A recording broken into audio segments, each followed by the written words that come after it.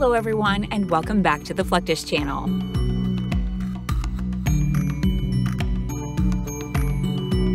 Since the early 1960s, the United States has used underground missile silos or missile launch facilities to store and launch missiles.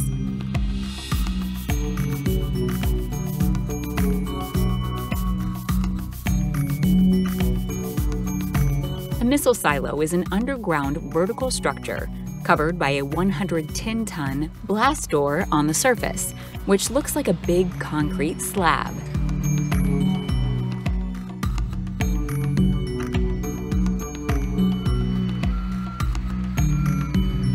One cannot see much of what's beside the blast door, but there's a bunch of other stuff you'd never think is included in such a nuclear base.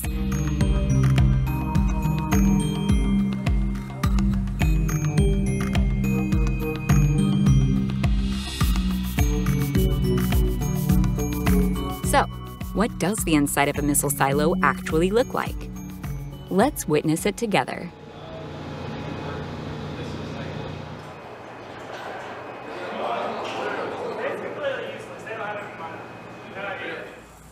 The United States operates around 450 ready-to-fire intercontinental ballistic missiles, or ICBMs, from underground launch facilities at different locations.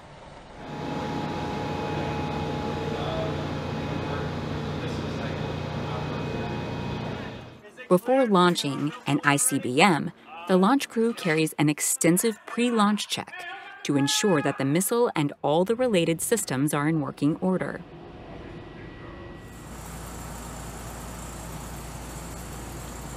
They wanted to get a full mock-up, but it just couldn't schedule. The workers enter the silo through the blast door using an elevator and carefully examine the body of the ICBM.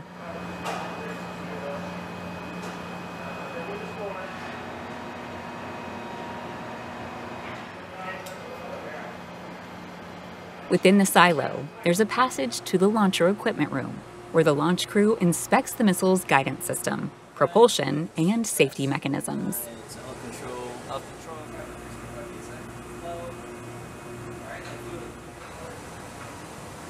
Once all the systems are verified, the launch crew receives the final authorization to proceed with the launch.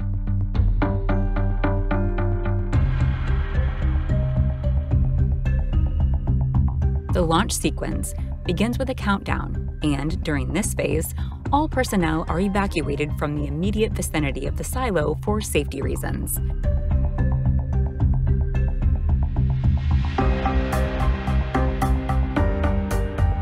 The ICBM is launched from its underground silo, and the launch crew monitors and changes the missile's trajectory until it hits the target.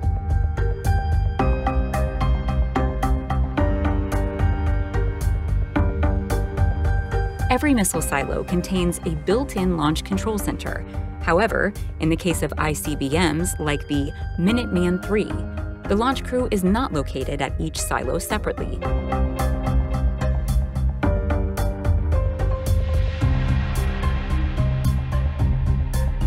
Instead, 2 launch officers are stationed in an underground launch control center, connected via hardened cables to 10 different silos, typically known as a flight.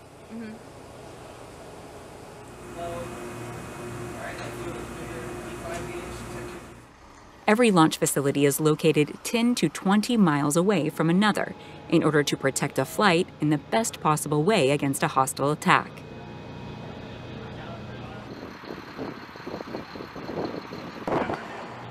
Besides, launch control centers are a part of the Missile Alert Facility, where launch crews stay active 24/7 and maintain reliable communication with the President and Secretary of Defense.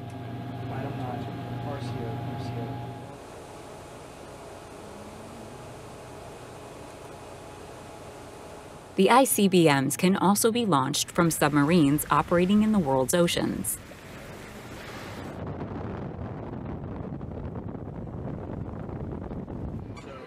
Sea-based ICBMs are an essential component of a country's nuclear triad and play a crucial role in a nation's nuclear deterrence.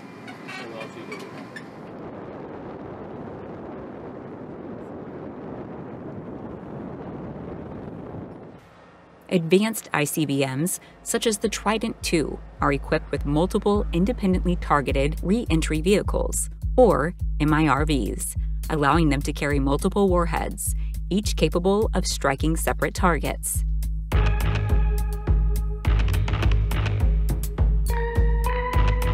The U.S. Navy's Ohio-class ballistic missile submarines, or SSBNs, have multiple launch tubes.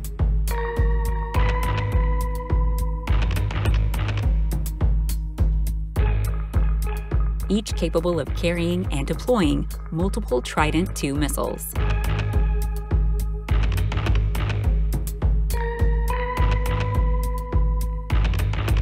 The launch process is quite simple. The crew initiates the launch sequence to open the launch tube doors, located at the submarine's hull.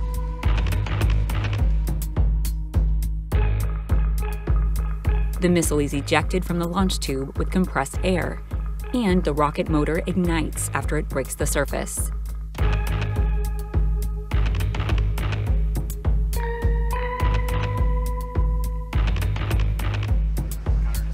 The missile later attains the altitude and position required to follow the pre-programmed flight trajectory toward its target.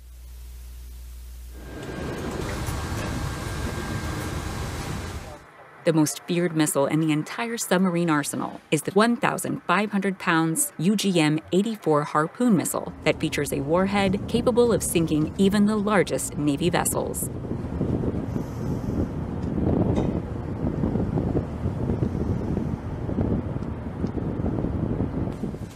It is encapsulated in a specially designed container so it can be launched from underwater via one of the submarine's torpedo tubes.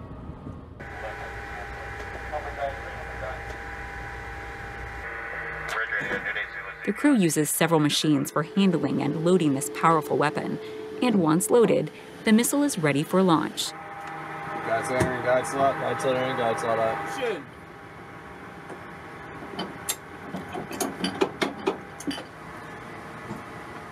During the sinking exercises, like SINK-X, torpedoes are launched on the old, damaged, or derelict vessels to get a real sense of how their weapons would work in actual combat.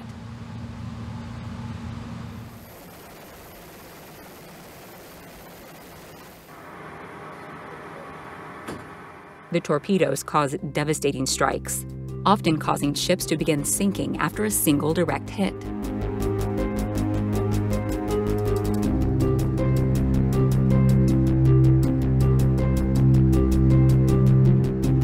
The United States' most feared and destructive ship class is the destroyer.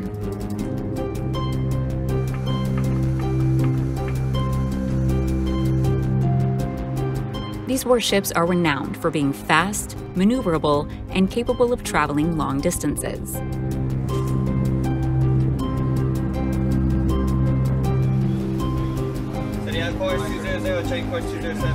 Although destroyers have a large arsenal, including surface-to-air missiles and deck-mounted cannons, one of their primary weapons is the torpedoes.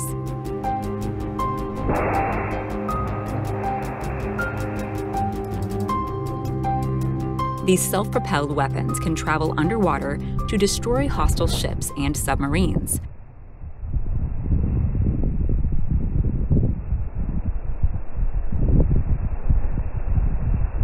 Every 2 years, several countries get together to conduct exercise RIMPAC that features several events, including torpedo operations, where ships practice with torpedoes and sometimes even sink decommissioned vessels.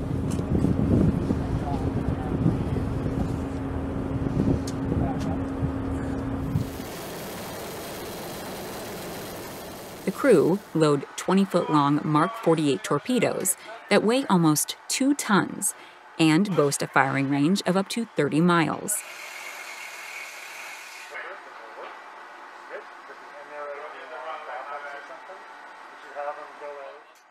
Due to their explosive capabilities, it takes several crew members to load a single Mark 48 into the torpedo tube properly.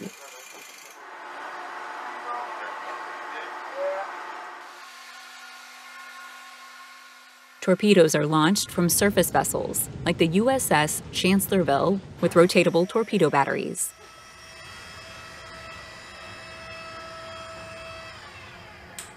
there's a special door on the side of the ship's hull that opens to release the torpedo.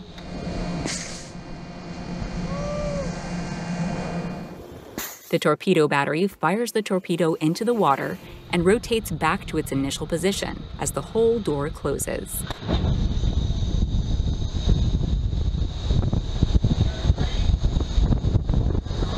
This entire process is completed in a few seconds and does not involve any human intervention until it's time to reload the torpedo tubes.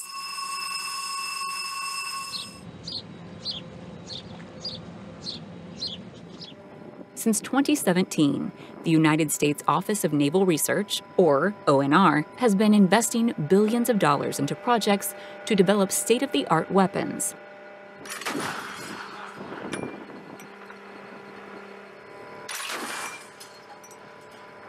However, there are still several factors to consider before they can be deployed on naval warships.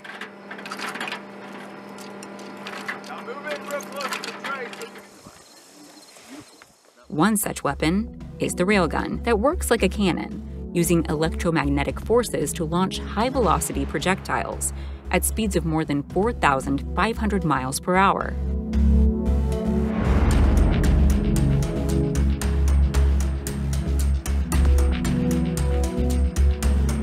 Instead of using explosives, railguns rely on the speed of mass and kinetic energy of the projectile to inflict damage on the target.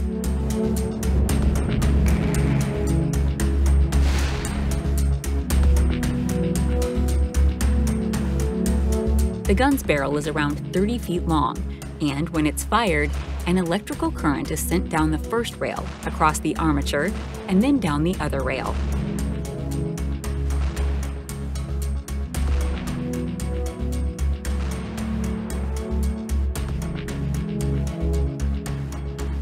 This creates a magnetic field around the armature, generating tremendous propulsion force.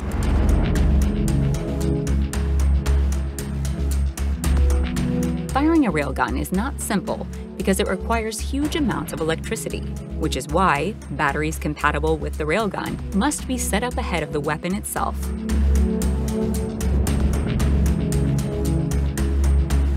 For this reason, engineers and researchers monitor the railgun from a specially designed control room when the gun is fired and collect relative data.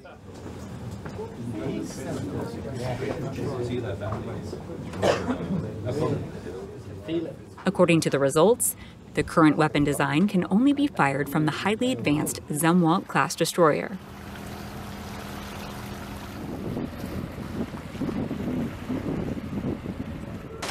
The energy for firing the railgun has varied over the years. On January 31st, 2008, the U.S. Navy tested a 10.64 megajoule railgun that fired a projectile at a speed of 8,270 feet per second.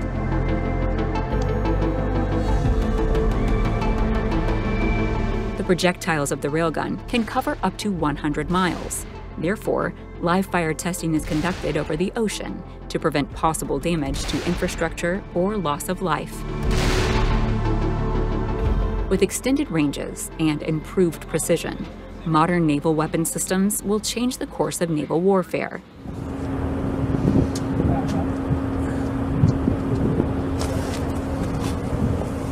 The naval forces will be able to engage targets from a safer distance and with higher accuracy, reducing the risk to their own ships while increasing their lethality.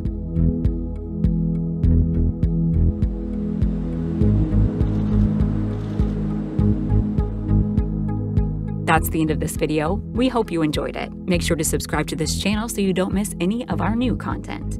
See you next time.